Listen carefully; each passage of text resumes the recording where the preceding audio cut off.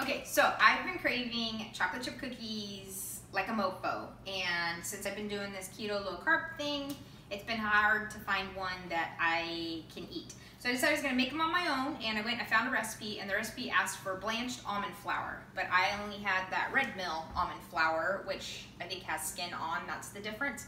And I thought it couldn't be that much different, but it was. It was a lot different.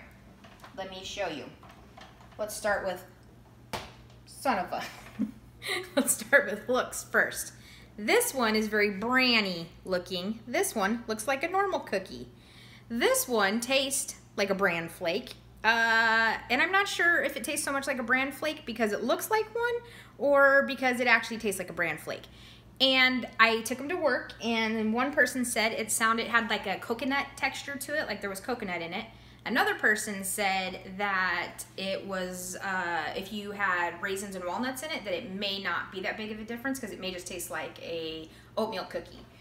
So I went to Costco, and I bought the blanched, and I made these ones, same exact recipe.